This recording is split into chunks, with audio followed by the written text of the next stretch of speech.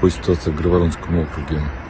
The governor of Russia's Belgorod region said on Tuesday, May 23, the counter-terrorism operation in the region was ongoing, with the defense ministry and law enforcement agencies continuing to clean up the territory on the border with Ukraine. On the situation in the Belgorod district, the cleaning of the territory by the Ministry of Defense together with law enforcement agencies continues, the governor, Vyacheslav Gladkov, said on the Telegram messaging app. I now appeal to the residents of the Belgorod district, who temporarily left their homes. It is not possible to return yet. Gladkov said one woman died during the evacuation on Monday and reportedly 2 people were wounded, but Russian security forces have not been able to reach them. Своим сыном и невесткой тех населенных пунктов, в которые зашел противник, есть 2 раненых мирных жителей.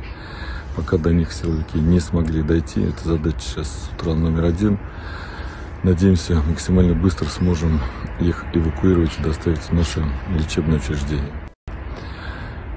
Погибших среди мирного населения на сегодняшний день нет.